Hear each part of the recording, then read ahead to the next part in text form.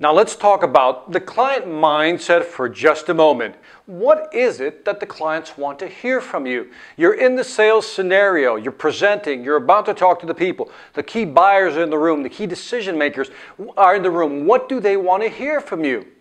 Different studies have shown different things customers want, but these are some of the overlapping things that all these different studies agree upon of what customers are looking for when you're talking to them.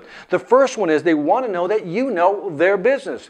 This is, again, gets back to the empathy piece about the sales philosophy 2.0. You got to understand their business. You got to get inside their heads, feel their pain, so to speak. That's one of the key things. They want to know that you understand their business.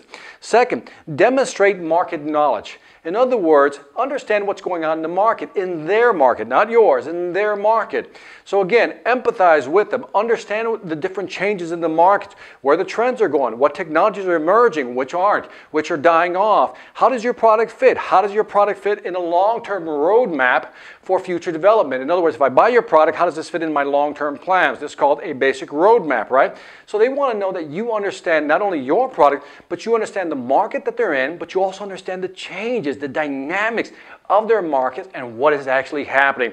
And if you can demonstrate this, all the better. Third is they want you to offer alternative solutions. So not just offer your solution, maybe give them different ways of thinking about your product that they've never thought about. So again, this is what they're looking for. Not only for you to offer them just one solution, but maybe you have a couple of solutions they may be able to use, and that's what they want. Everybody likes choices. Everybody wants the ability to choose, right? Helps clarify my thinking. That was a big one. They want you. See, you are a thought leader. You're an expert. That's how they want to perceive you.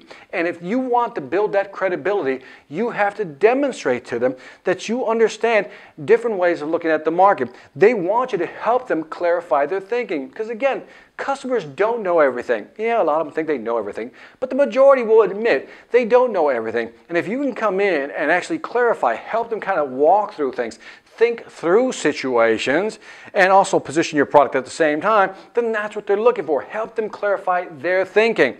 How about this one, my favorite? Offer unique insight. Again, my favorite word, insight. Information beyond the obvious. Offer unique insight.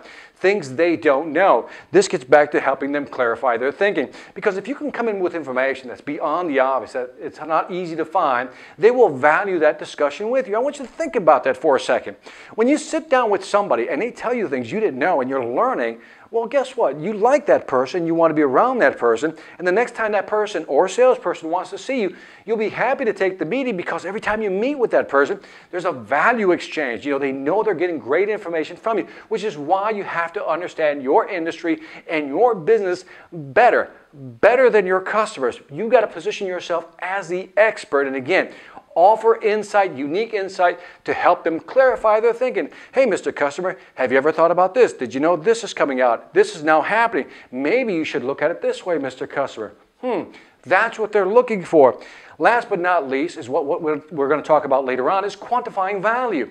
So not only talk about how great your product is, how you can position it with them, but really, what is the true value of what you're offering in quantifiable terms, not qualifiable terms, in other words, qualitative terms rather, but in quantifiable dollar terms, how your solution can help them increase their revenue or reduce their costs. This is what they're thinking about.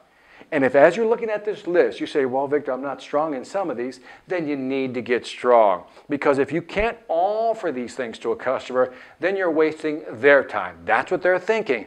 Why should I meet with you if you're not going to show me something new, offer me some insight, help me with my business?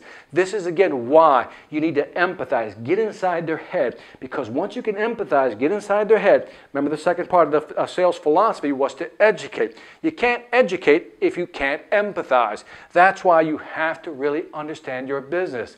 Where do you get this knowledge? Obviously, the internet's one place, but maybe talk to other customers. You know, why do people buy your product? Maybe ask your customers that. Talk to veteran salespeople. You know, what is it that you're seeing in the market? Get that feedback. Become a database, a warehouse of information, so that when you're talking to customers, they know that you know, and that's the right positioning. So go ahead and list these out. Think about these things, and we're going to move on to the next video.